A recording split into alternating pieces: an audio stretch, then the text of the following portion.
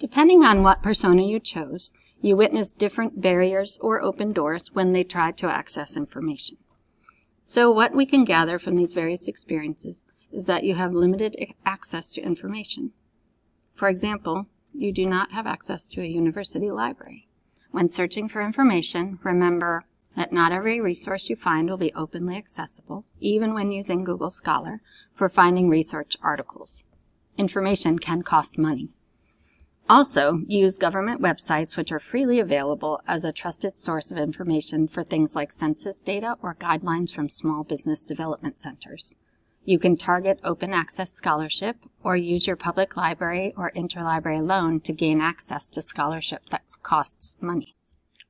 Always, no matter your access to information, remember when you are searching for information to be selective about the words you use to search, either in Google, Google Scholar, or a subscription database.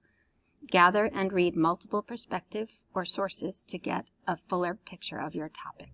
As we have seen, the public library usually offers its own databases and reference sources that include journals and magazines.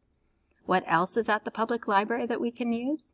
Business books and ebooks, health books, parenting books, databases, general, business, health, internet access, spaces to sit, events to attend, interlibrary loan, librarians.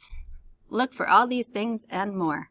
Ask for what you don't find. You may be surprised. Careful use of internet sources will help you make better decisions. What does careful mean? We recommend the SIFT method: stop, investigate, find, and trace. Stop is to develop the habit of pausing when you come upon information, memes, tweets, or posts. Stop reacting. Immediate share, retweet, check your emotions. Give yourself a minute to think. Investigate is investigate the source. Dig into who wrote this, where, and when. Can you trust these people? Find better coverage. Back up to Google and run a couple searches looking for sources you know to be trustworthy. What do they say about this? Cross-check your facts. Trace means to trace claims to the original context. Click through the story and search out its claims. Is X really impacted by Y? Is that person really the head of that agency? Does that study really exist? Do the internal facts hold? Evaluation is important. See the links on the left panel for places you can go to learn more. Much like internet resources, we can use elements of SIFT to investigate academic journal articles too. Stop. Stop long enough to see if the article is really about your topic. Investigate the source. Who wrote the article? Do they have some expertise? And is the journal peer-reviewed? Find coverage. Do other articles agree with the conclusions in your article? Seek other articles or resources to ensure you are getting the full story. Trace claims. Look at the reference and explore them.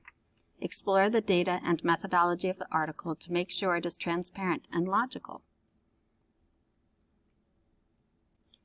We have reached the end of this tutorial.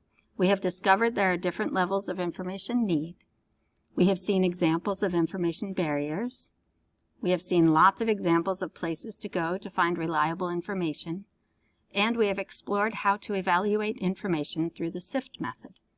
On the following slides, you will find our references. Please continue through to the last slide to download your certificate of completion if needed. Congrats!